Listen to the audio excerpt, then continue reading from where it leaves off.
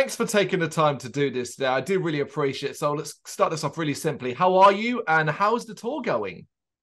I'm doing great. This is a day off, and I actually got to come home for one day, so that's pretty awesome. The tour's going awesome. We're real happy with this one. It's been a great lineup. We've made good friends with everybody on the tour. We are already good friends with a few of the guys, and so it's been uh, just a real fun time.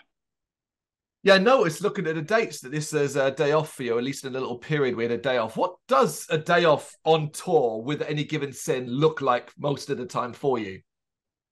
So if we're not close enough to be home after a show, uh, Yeah. a lot of times we like to get a KOA and then hook up the bus and just camp and grill some things. And it's real cheap. It's like $80. We can just sleep everybody, and it's a nice little, assuming it's not the dead of winter. But yeah, it's fun. Yeah, we just kind of hang out and we don't party too hard. On a day off, we try to, especially the singer, we got to like some vocal rest or something. Mm. But yeah, we like to relax and just enjoy a little nature, get out of the pavement for a second. I love it. The tour life, particularly when you're trooping around America. Do you got any tips? Because you're like near the latter end of this fairly significant tour. Any tips you can offer that you do to stay healthy and in good form while doing such a big tour? Definitely bring food with you the best you can, uh, because you don't have time. You don't have time for anything but like a gas station or whatever hospitality might be offered at the venue, which sometimes is awesome, but sometimes it might just be bar food. So it is for bring your own food, figure out ways. Uh, we're trying to bring little hot pots and little things that we can do, to try to do that. Tuna, you know, fruits, anything you can keep on, keep the nutrition up because it's tough to find it. Yeah. It's almost like going to a festival for a few days. You're going to get sick of living on burgers. Right, right. And pizza. I love pizza, but there's sometimes that's all you can afford for, and actually fills you up. So bring your own food. Yeah, that's my biggest tip. Banging, I love it. You've done 10 shows so far in this tour with 4 left, I believe. What's been the highlight so far for you? So I just really love that the further away we get, like if there's people there that are singing the songs and really know them, like that's a big highlight if we're real far away from where we start, because this is still, as you said, we're kind of at the ladder in this now, but you never know what your crowds are going to be like the further you get away from your main source of fans. Mm. So it's really cool to see that. That's a big highlight. We played a brand new venue up in New Hampshire that was really awesome. They just redid it, and they had this really great screen in the back that like had transformers coming out of it with our name on it, and like just a bunch of like graphics and things. They're like almost 3D. It was really cool. So that was a cool highlight. We never seen anything like that before. But they just built this place out, and we're trying to let everybody know that it exists, so they'll come play at this place. So that was a great highlight. Um, I'd say just seeing a lot of the people that we interact with on social media and stuff throughout the year, Yeah. and actually getting to meet them. You know what I mean?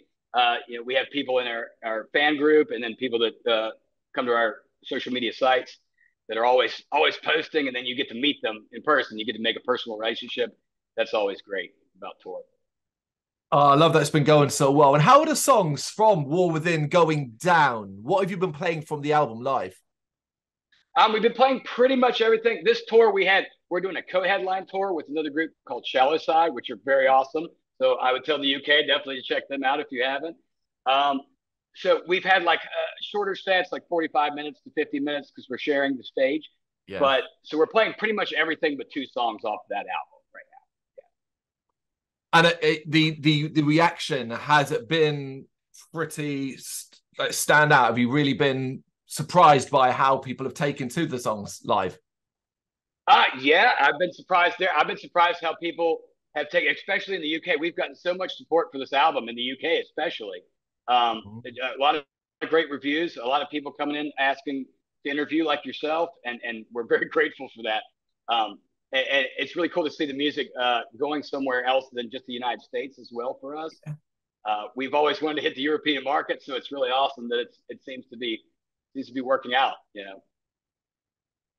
Well, sticking with War Within, did the early success you had with the singles and obviously the insane streaming numbers put pressure on you to kind of deliver with this debut album? Or did you not even think about that? Man, it's a little bit of both. As soon as we realized we were going to do an album, because we kind of played the single game for a while. We were independent. We put out a lot of singles on our own. We found that was financially for us the best move to go forward, and also try to reach as many people as possible. So we had a lot of singles we were writing, and we're like, we need a home for them. But now the rest of the album has to be at least as good as all the singles we just put out, because they're going to be on here too. So there was a bit of pressure at the back end of this, but at the same time, we were like, just do what we did before, and everything should work out. So I put pressure that should not have been there, but in the end, I'm really happy with the result.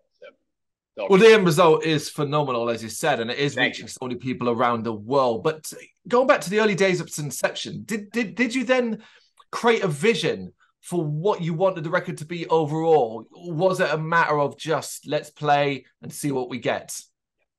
Right. So when this band started, myself and the guitarist kind of sat in his living room and started. The first three songs we wrote were the first three singles that we put out. So we were kind of in that one spot a few years ago, writing those three songs. But what we realized is we kind of put together like a list of songs that was kind of like about inner turmoil and having hope and persevering through things like that. So we tried to keep a good bit of this album themed towards that message and that kind of category. So I would say generally it's about that, but we also went into every song just being like, let's write a really good tune that we're all happy with as well. Did much end up on the cutting room floor, or did you kind of nail the amount of songs you wanted? Yeah, so a good many songs that we have did not make it to the album. We have a lot more. They might end up on album 2.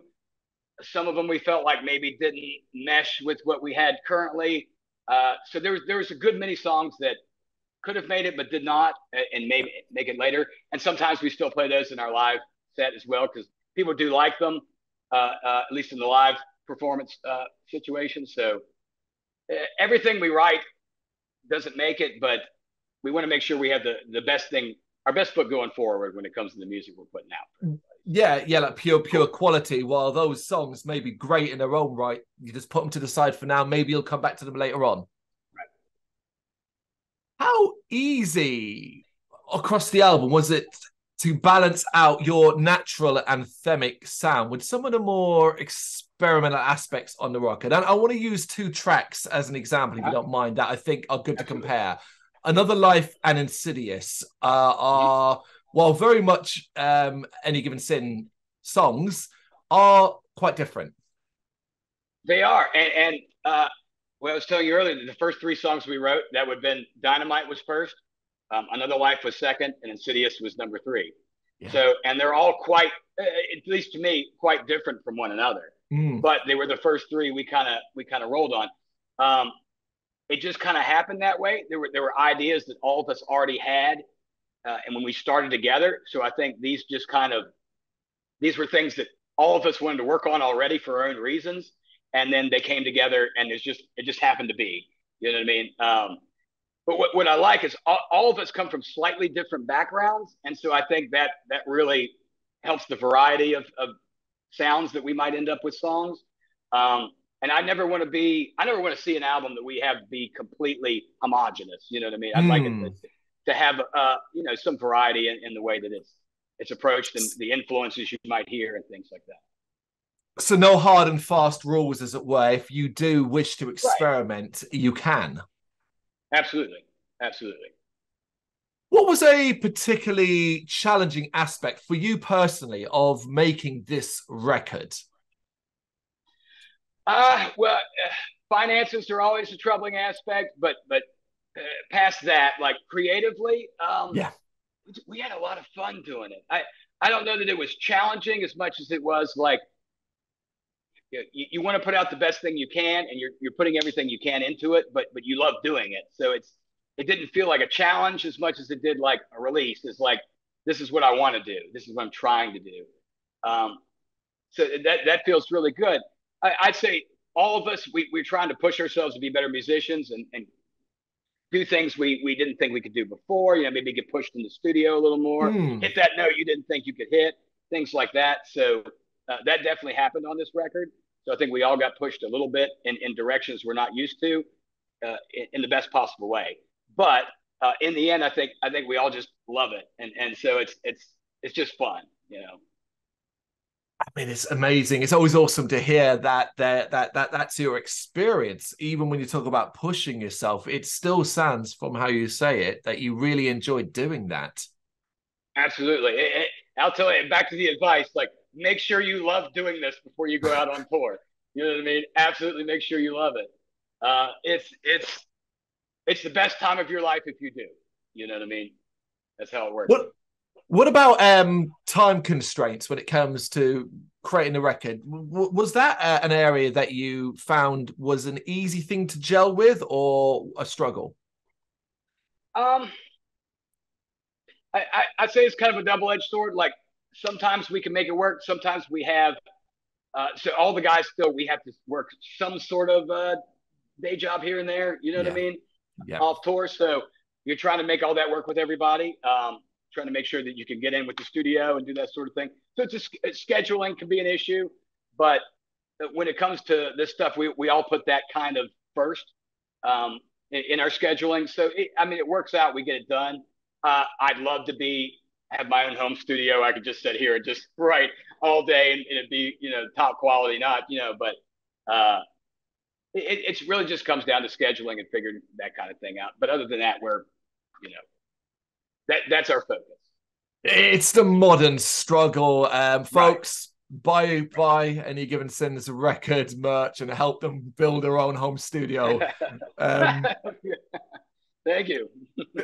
is has there been a track? This is, I guess, paying attention to the numbers online more than anything else. Has there been a track from the album that you've been surprised to see resonate more than any other with the fan base?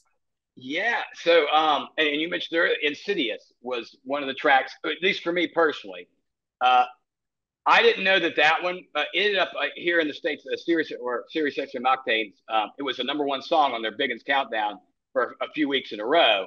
And we didn't even think that would be a single in our mind when we first wrote it. We really didn't. We were just like, oh man, it's a great song. It needs to be, in the repertoire. But then we had people come to us and be like, I don't know, man, I think you should push it. And so we did, and it ended up doing really well. So sometimes the band isn't always the best, judge when it comes to marketability of their stuff. That's something we've learned and are trying Mm. to, let the reins go a little bit, and let some people let us know that.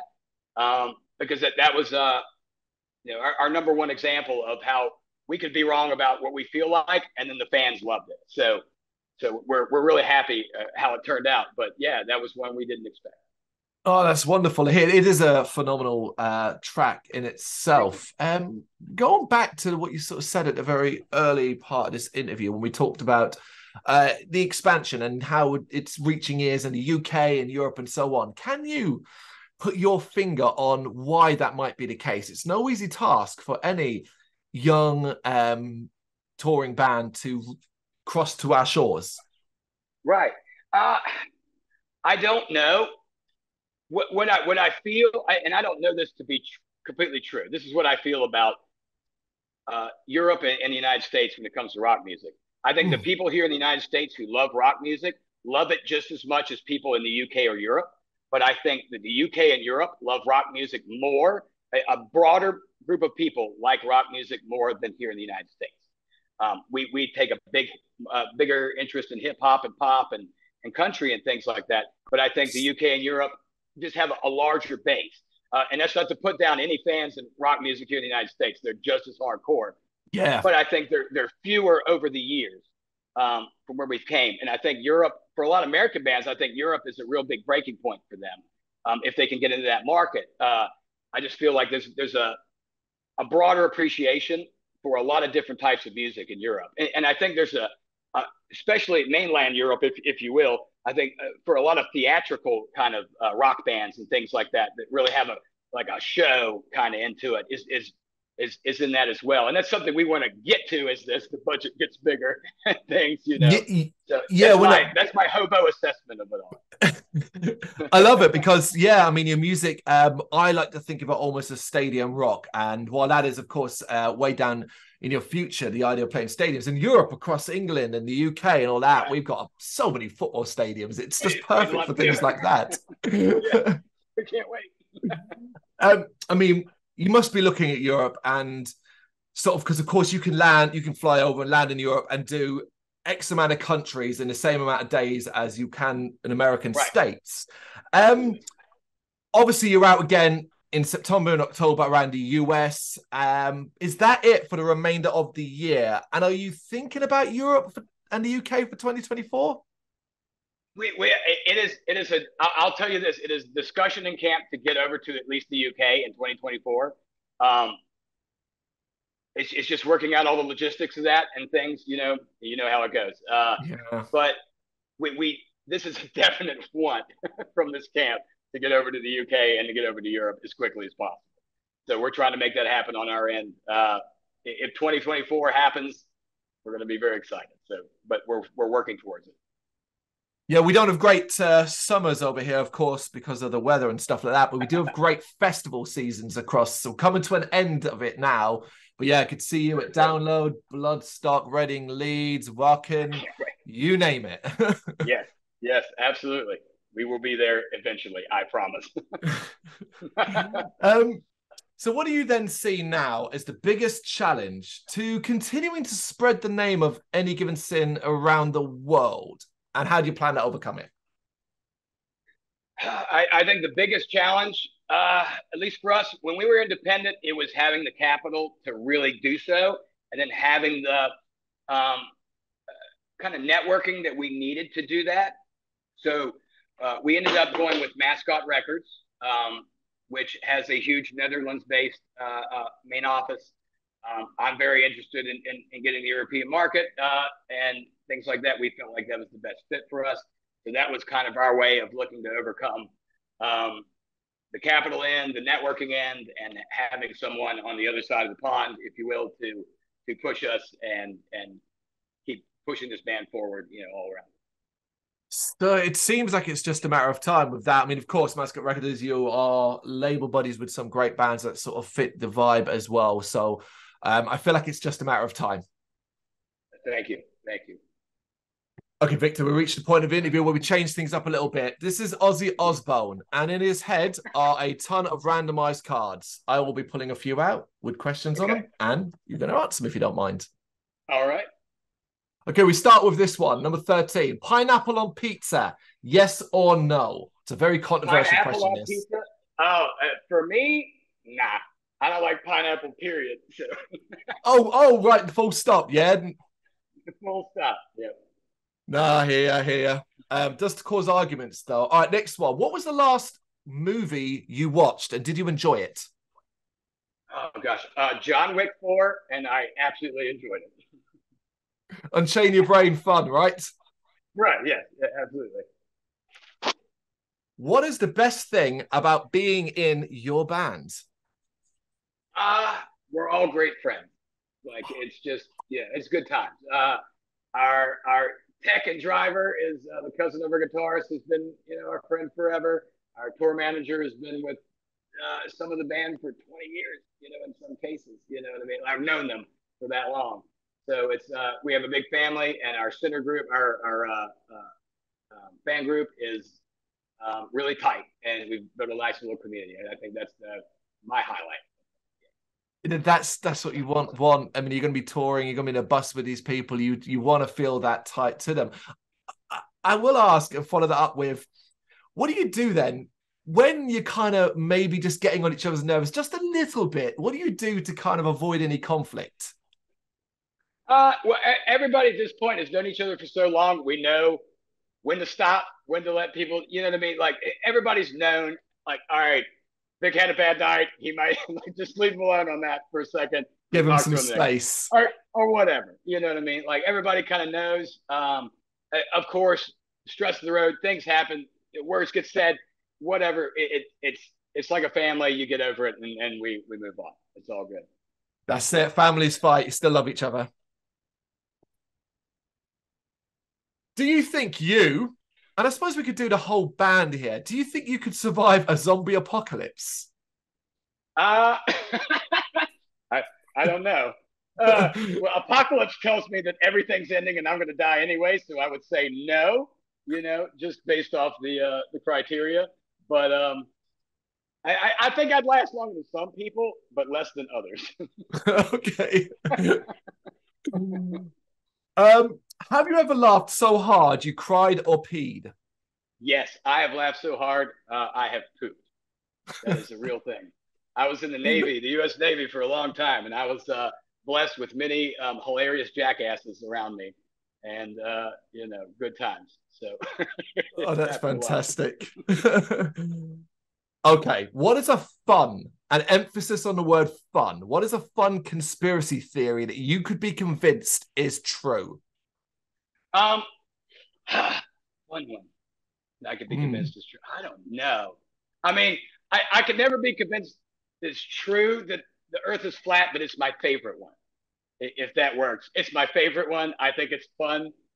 Sometimes they're even like a little convincing for a second. You know what I mean?